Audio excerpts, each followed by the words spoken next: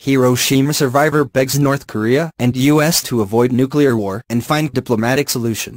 A survivor of the bombing of Hiroshima has urged the U.S. and North Korea to negotiate together and avoid nuclear Armageddon.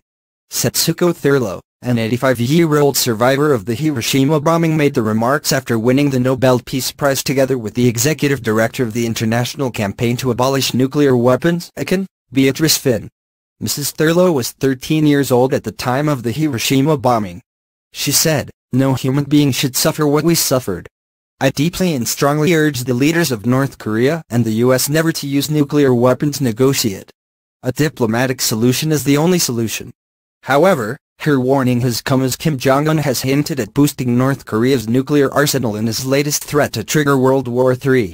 The reclusive dictator yesterday vowed to complete the state's nuclear force, describing it as a grave historic cause. He made the comments to top North Korean military officials after reportedly climbing the hermit state's tallest mountain. Pyongyang's state media released an image of the despot at the top of Mount Paektu, which is considered a sacred site in Korea. North Korea is pursuing nuclear and missile weapons programs in defiance of international condemnation. The United States and South Korea conducted large-scale military drills this week to counter the threat posed by Pyongyang. The North